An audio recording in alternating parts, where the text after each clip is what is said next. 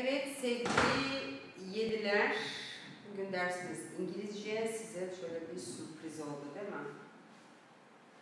Bakalım kimler dersteyse buradayım şeklinde yazarsa kimin derste olduğunu görmüş olalım.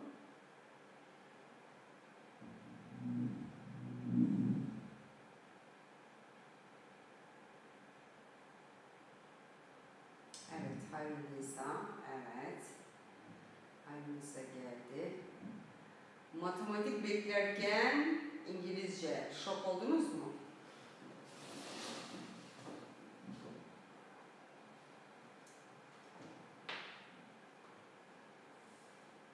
Berra'cığım hoş geldin.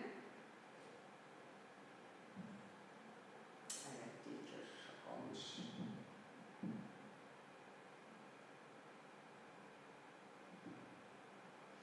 İsmail Hocam'ın acil işi çıktı. Onun için bugün dersimiz İngilizce ama Cuma günü haliyle İngilizcenin yerine matematik göreceksiniz. Tamam mı çocuklar? Onun duyurusunu da yapayım. Evet, matematik vardı, doğru. Ama bu haftalık şöyle bir değişiklik oldu ama Cuma günü matematik dersiniz olacaktır. Tamam mı? Bunda bir sıkıntı yok. Ravzancığım hoş geldin.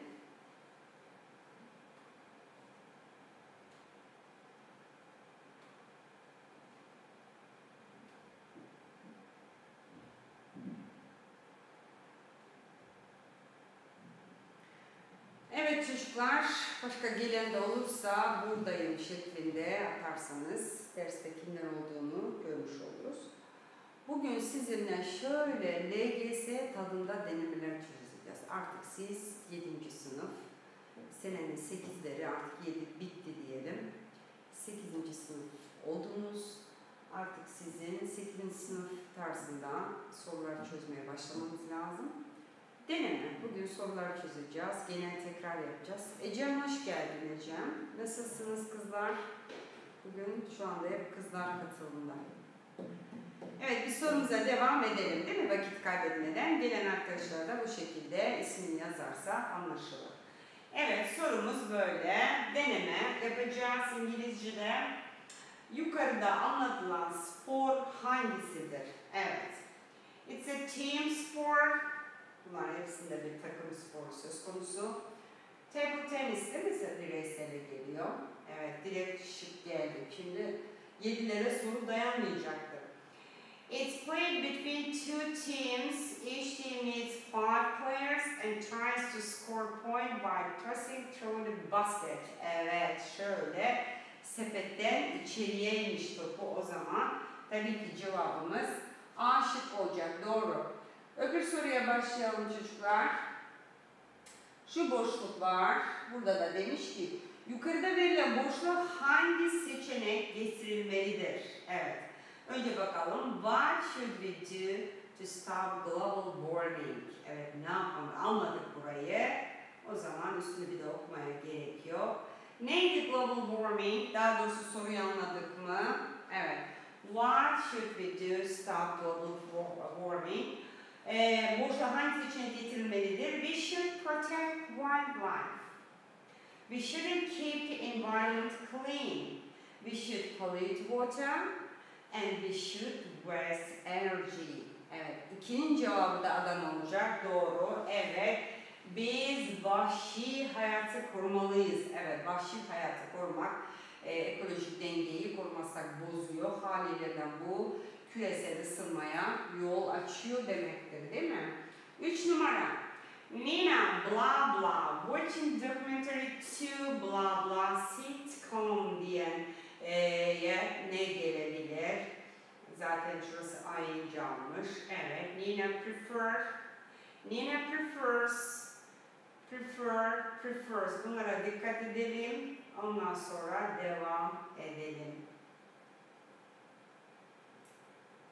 Cevap gelmiş mi? 3'ün cevabı. 3'e Ceyhan diyen oldu ama Ceyhan'a bakalım. Nina ise bunun geniş zamanda olması lazım. C kesinlikle olamaz Berra'cığım. Evet, D şıkkı diyenler doğru dedi. Nina tercih edermiş neyi? Belgesel izlemeyi, sitcom'a sitcom izlemeye tercih eder. Yine bunda biz genel durumdan bahsettiğimiz için geniş zaman kullanacağız. Prefers watching olacak. Evet, dikkatli olacağız bu tip sorularda.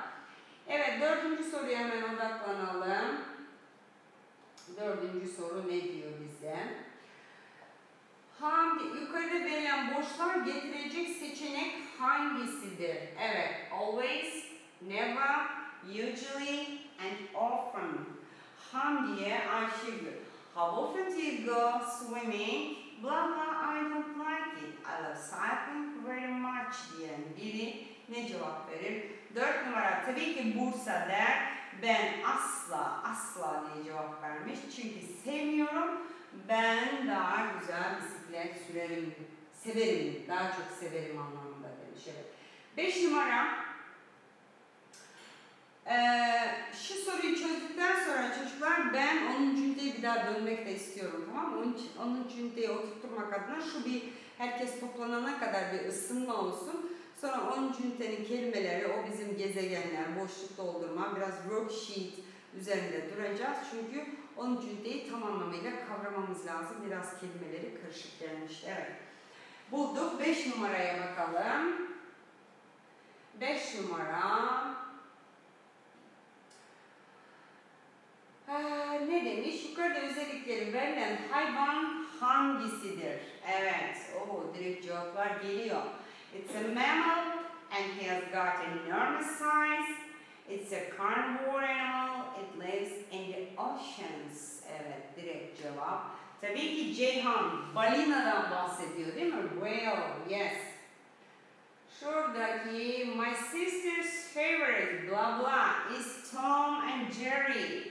She always watches it when she wakes up. Favorite, my sister favorite nedir? Tabii ki Ceyhan, cartoon. Evet, bunlar 1. üniteleri kapsıyor çocuklar. Geldik 9'a. 9'u anlamamız için burası işte tamamen LGS tadında güzel şu sorular. Şimdi burada metin verilmiş ama çocuklar bunu siz önce soru köklerine dikkat ederek okursanız bunu okurken not alarak gidersiniz. Önce metni okuyup daha sonra yani Türkçedeki önce soruları okuyun. 9 ve 10'u bu metne göre cevap vereceğimiz için 9 ne demiş? Where did he receive the Nobel Prize? Nobel ödülünü nereden almış diye soru sormuş. Okurken dikkat edeceğiz buna. Tom soru sormuş. O da twice a week because he loved doing sports diye cevap verir. Bu özür dilerim 7'den başlayacakmışız. Ben 9'dan başladım. Sığmadı. 7, 8, 9'a çünkü zaten onun uymadığı metne. O 9'u anladık. 7'ye bakalım. When was Aziz Sancar born? Evet, doğdu. Ne zaman? Dikkat edelim. And what did he study? O ne okudu anlamında. Evet. Şimdi başlayalım. Demek isterdim Berra'cığım. Oku bakayım şunu sesli demeyi ama maalesef öyle bir şey yok. Ben okuyorum. Siz de benimle beraber takip edin. Kelimeler üzerinde duralım. Kelime çok önemlidir. Aziz Sancar was born in Sabur, Mardin on September 8, 1946. His parents couldn't go to school, gidemedi değil mi? Okula gidemedi. But they gave importance to education. Give ikinci hali gave, verdi. Önem vermiş eğitime. He studied medicine at the Faculty of Medicine of Istanbul University. Zaten nerede okudu diye bir soru vardı değil mi? Dikkat edeceğiz. Hatta giderken bunların altlarını çizerek gideceğiz. Ya da ne zaman diyorsa da 1969 bunlara önem vereceğiz. After he graduated, he moved to America. Then he returned to Sabur and worked as a doctor there for 2 years. 2 yıl kadar da memleketinde doktorluk yapmış. He studied at Texas University in 1977. He got married to Gwen Bowles 1978. He received the Nobel Prize in Chemistry along with Thomas Lindell and Paul L. met rich for their studies of DNA repair in Stockholm 2015 diye bitirmiş. Anladık değil mi çocuklar? Sorularda okumuştuk. Bunları da aklınızda tutarak gittik. 7'ye bakalım. When was Aziz Sancar born? Evet, when was. Evet, direkt when diye sorduğu için cevabımız gelsin. 7 A diyen olmuş bakalım. She was, she olmaz. She diye vermiş burada. Burada tamamen şey. Zaten bunun cevabı where was olması lazım. Nerede doğdu? Ama bize when diye sormuş. Ne zaman doğdu bu? Olamaz. He studied, bu da olamaz. He was born. Evet, Ceyhan diyen arkadaşlar. Evet. On September 8, 1946 demiş. Yes diye zaten WH'de sorulan sorulara biz yes veya no diye cevap veremediğimiz için bunu direkt eleyebiliyoruz. Cevap Ceyhan. Evet. 8. What did he study? Ne okudu? Ne okudu? Evet. Aziz Sancar studied biology. He studied medicine. He worked as a doctor in suburb. No, he didn't study medicine. Şu soruyu direkt bakmadan eleyelim değil mi? Double H question olmaz. 3 şık arasından seçin bakalım. Cevap gelsin. What did he study? Ne okudu? O ne okudu? Bursa dedi. Studied medicine. Tabii ki tıp okudu değil mi? Tıp fakültesini okudu. Burada biyoloji okudu diyor. Burada da tıp okudu çünkü doktor oldu çıktı. 9. soruyu da where did he receive? Evet, nerede aldı Nobel ödülünü? Çocuklar nerede aldı? Şurada Nobel ödülümüz vardı. Hatırlayan var mı? Received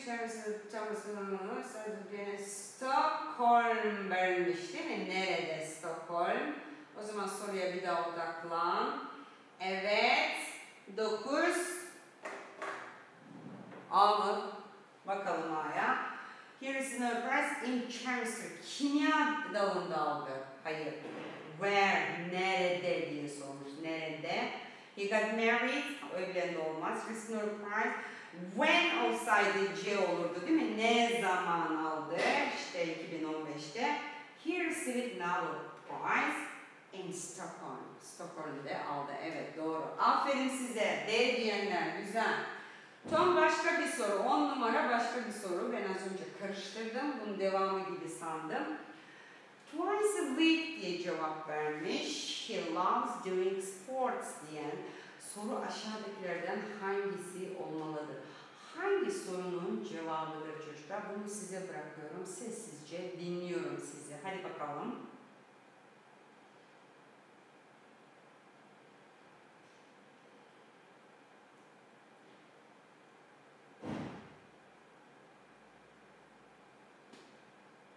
Evet, 10. sorunun cevabı, evet, Trabzon'dan geldi. Bursa dedi. Tabii ki Bursa. Baba ne sıklıkla tenis oynar? How often does your father play tennis? Twice a week because he loves doing sports. Haftada 2 kere çünkü o spor yapmayı sever sorusu. Çok güzel. Çocuklar gücünüzü toplayın. Bundan sonraki derste bayağı bir boşluk dolduracağız. 10. ünitenin kelimeler üzerinde, gezegenler üzerinde bayağı bir enteresan şeyler yapacağız, tamam? Yukarıdaki resimlerin sırasıyla dizilişi. Evet, sırada ne var? Evet, mum var. Ondan sonra içecek var, hediyeler var, bir de davetiye kartı var. Ben öyle gördüm. O zaman cevap 11'e nasıl sıralama yaparsanız. Hayrınızda D. Beril. Beril'cim hoş geldin. Beril'cim sessiz merhaba dediysen de göremedim.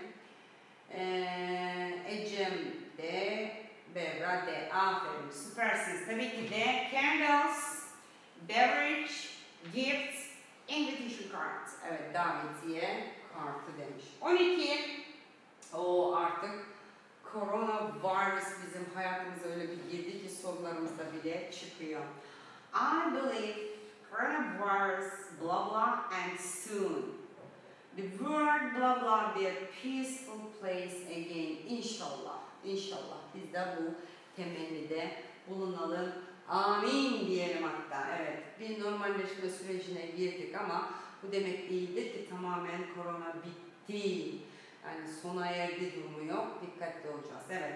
12'nin cevabı gelsin. 11D diyen arkadaş. Evet 11D'ydi. 12.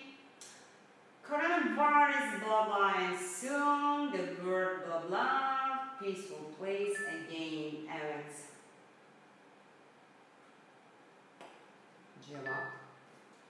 Cevaba bakalım.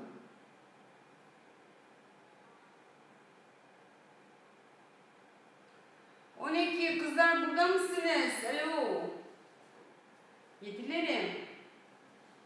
Çözemedik mi? Tekrardan C cevabı geldi. Tabii ki C olacak. Doğru. Evet. Çünkü inanıyorum korona son olacak. Daha sonra. Ve dünya olacak. Değil mi? Nasıl olacak? Huzurlu yer. Tekrardan huzurlu bir yer olacak demiş. Will and will. Won'tlar oraya kesinlikle gelmez. Want olsa Allah göstermesin öyle bir şey yok. Will güzel. Aferin size.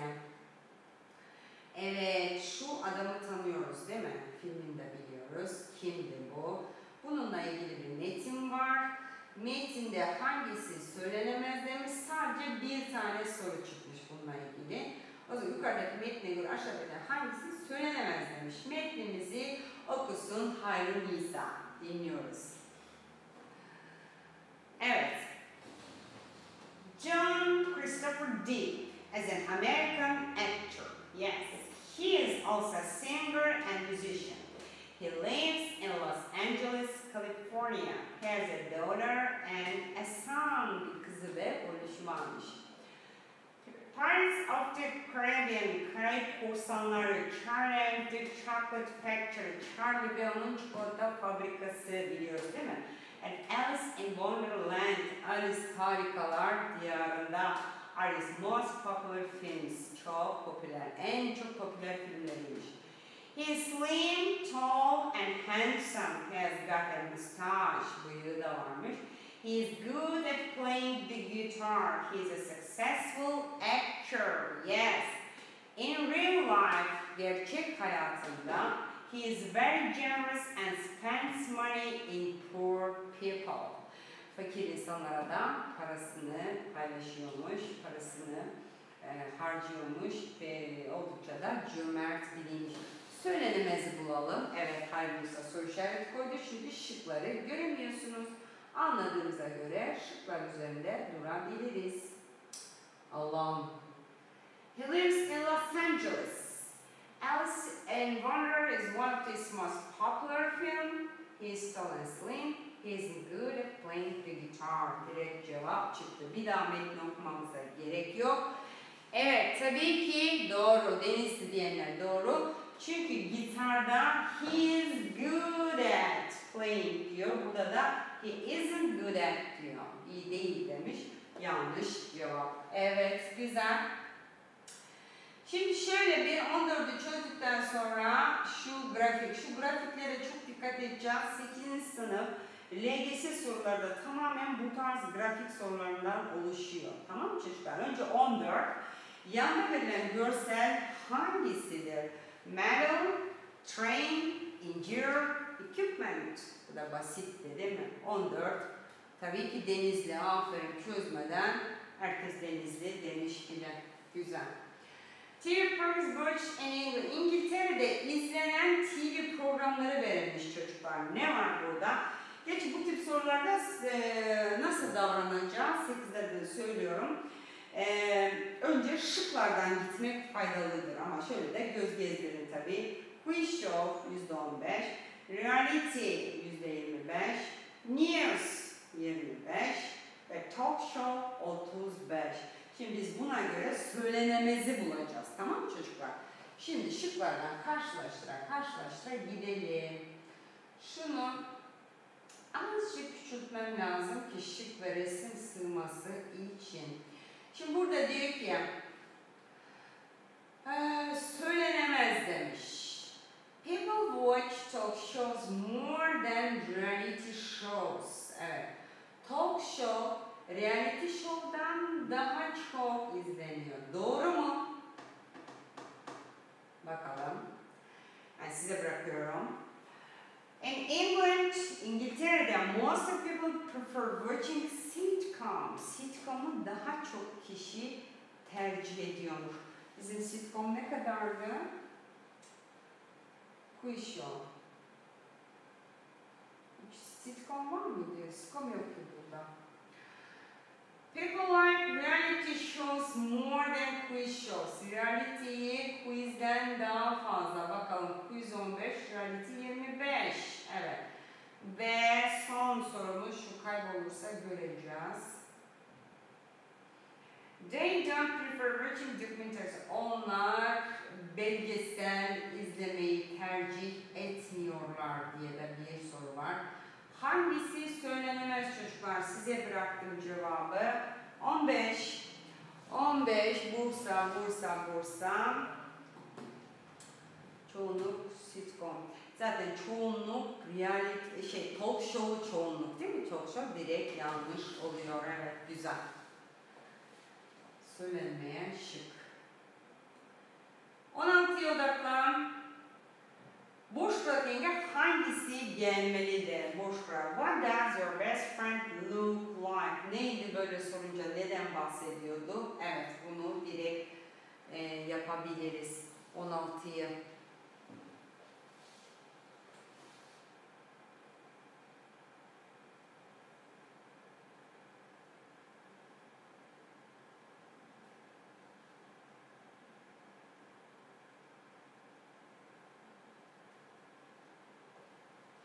Evet çocuklar, geldi mi cevap? 16 Ceyhan dedi.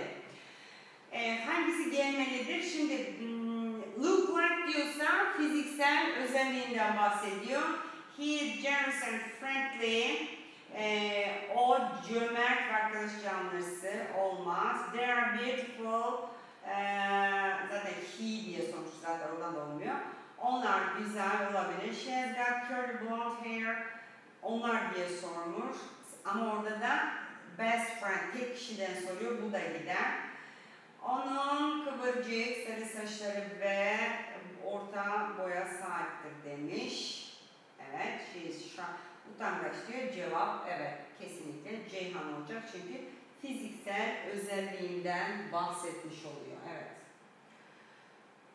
17. My mother and grandfather prefer watching blah blah movies. They love diyorsa hangisini seçiyordur? Hadi bakalım, bu size bıraktığım soru.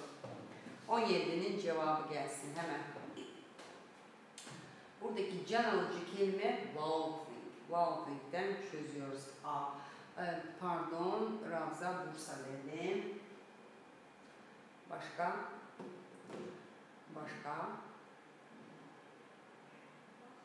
17. Bursa. Evet, en fikir oldu. Komedi değil mi? Onlar gülmeyi, çünkü onlar gülmeyi, kahkaha atmayı seviyorlarsa neyi tercih ederler? Tabii ki comedy. 18. Outgoing is than Kadir more his friend. Karışık verilen cümleyi oluşturur. Hangisi olur? Evet, doğru bir cümle oluşturalım. His brother is than outgoing more Kadir. Kadir is than his brother more outgoing. Kadir is more outgoing than his brother. His brother more than outgoing is Kadir. Tabii ki Ceyhan okurken bile değil mi? İnsanın dili dönmüyor öbürlerinde. Kadir erkek kardeşinden daha sosyaldir, dışarı dönüktür demiş. Evet, güzel. Ve 18. ve 19. soru Mustafa Kemal Atatürk ile ilgili. Mustafa Kemal Atatürk blah blah in 1881 and in 1938 dediğine göre ne verilmiş burada? Doğum ve ölüm tarihlerini görüyoruz. Bu kısmını siz yerleştirin. Cevap Tabii ki Denizli. Evet, tabii ki Denizli. Evet. Was born and died, değil mi? Öldü, vefat ettiği anlamında kullanıyoruz. 20. soruya gel. Ayhan and Hamza blah in South Africa last year. They saw wild animals there. O zaman neden bahsediliyor burada? 20'nin cevabı da gelsin çocuklar.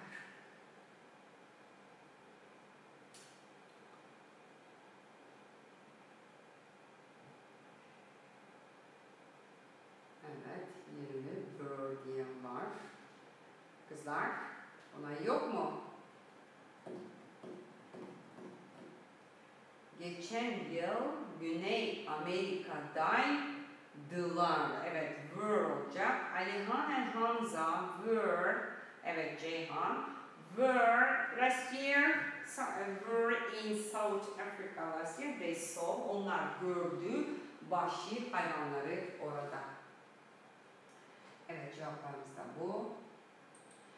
Bu ısınma turumuzdan sonra hemencik dönüyoruz. Evet, bizim meşhur gezegenlerimize dönelim, boşluklar dolduralım, kelimelerimizi hatırlayalım. Bir sıkıntı yok değil mi? Çok güzel, çok eğlenceli bir üniteydi. Planets, gezegenler, star, yıldız, satellite, uydu. Şimdi bunlar çok şey yapalım, bulmaca çözeceğiz bununla ilgili. Boşluklar dolduracağız. Süperlatif, komparatif, işlediğimiz konuları kullanacağız. Comet, kuyruklu yıldız. Asteroid, küçük gezegen dediğimiz asteroidler vardır böyle. Planet, gezegen. Moon, ay. Solar system, güneş sistemi. Telescope, yes, bunu biliyoruz.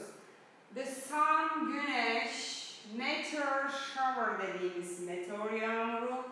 Launch kelimesi değil mi? Fırlatmak, ateşlemek, şu roketleri gönderiyoruz ya.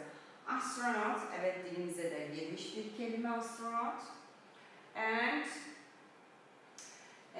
bunun dışında ne var? Space shuttle dediğimiz uzay mekiği, uzay gemisi de diyebiliyoruz. Orbit, yörünge değil mi şu? Yörünge demek. Rocket, roket demek. Spacecraft da uzay aracı. Evet, bunlar bizim anahtar kelimelerimiz. Devam edelim. Şimdi yine bir tane var. Zero gravity. Gravity neydi? Yer çekimi. Zero olunca sıfır yer çekimi. Yani uzayda yer çekimi yoktur. Observe, gözlemlemek değil mi? Observe with telescope. Teleskopla gözlem yapılır. Atmosferde atmosfer olarak geçer. Geldik, çok güzel. Bizim sıralanışımız nasıldı çocuklar? Hiç hatırlatmadan şimdi geçen bir kodlamıştık. Evet, neydi? Biri böyle komple yazabilir mi aklına gelen? Biraz bekleyeyim, hadi bakalım. Bunun kodlamasını yapmıştık.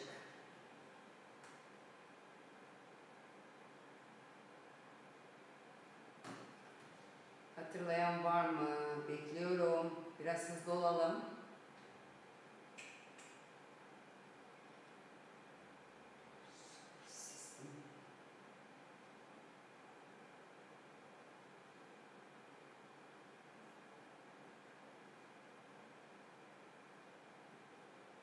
Var mı cevap?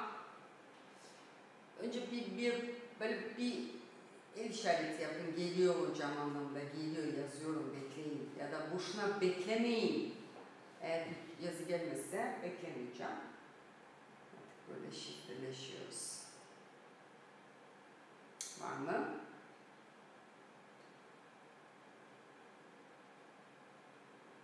Kızlar! Hatırlayan yok mu? Yok galiba.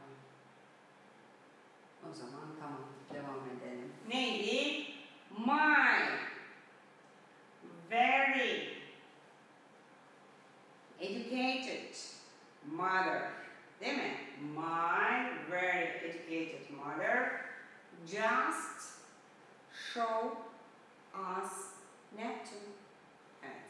sıralanışını hatırlamak amaçlıydı.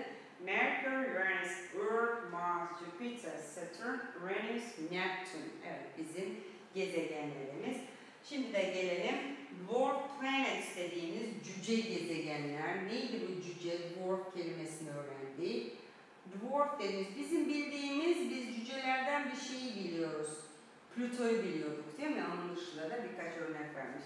Pluto, Aries, Haumea, Make, ondan sonra Sirius mıdır? Sirius, evet. Bunlar dwarf. Şu 2006'da zannedersem çıkarıldı şeyden. Gezegendi yani 9 gezegendi. 8 oldular cüce gezegen olarak. Arkadaşlar bir şey diyeceğim. Dinliyorsanız şöyle bir şey yapabilir misiniz? Merhaba. Çünkü böyle bir sessizlik olunca gittiniz zannediyorum. Hadi bakalım. Kendi kendime konuşuyorum hissine kapılmayayım. Kelimeleri tekrar edeceğiz çünkü şurada önemli kelimelerimiz var çocuklar. Bunları evet duyuyoruz, dinliyoruz. Arada böyle bir şeyler yapalım. Evet çocuklar, evet biz de buradayız hocam. Canlarım benim, o kadar özledim ki sizi. Ama işte bizi bu korona ayırdı. Ama en kısa zamanda normal hayatımıza döneriz. En kısa zamanda görüşürüz inşallah. Çok güzel, evet. O zaman şu kelimeleri üşenmeden tek tek geçeceğim. Tamam mı? Kelimelerimiz ne kadar aklımızda kalırsa o kadar iyidir. Asteroid zaten biliyorduk. Belt dediğimiz asteroid kuşağı. Belt zaten kemer anlamı var ya, kemer, kuşak, oradan biliyoruz.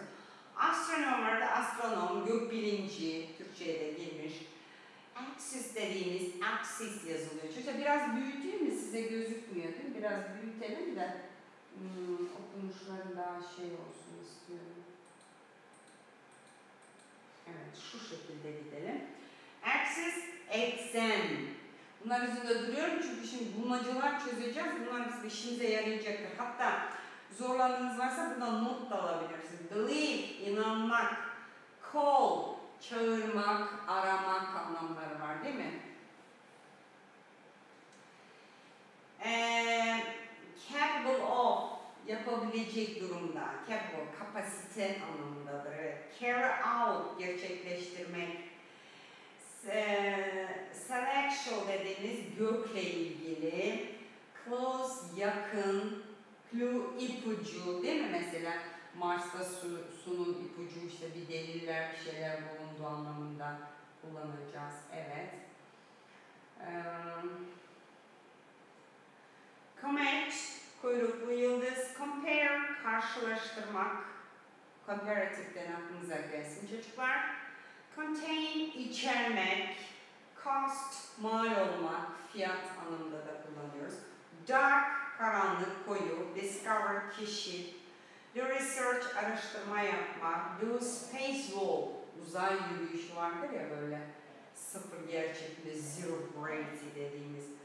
Dust, toz, zaten şundan biliyoruz. Dust, duster, toz, silici, işte neyse duster diyoruz. Easy, kolay, evet. Sonra devam edelim. Easy, evidence, kanıt, delil. Olay, delil, evidence, kanıt, delil. Evil, zalim, kötü anlamda kullanıyoruz değil mi çocuklar? Examine, incelemek, muayene etmek anlamı da vardı. Experiment, deney.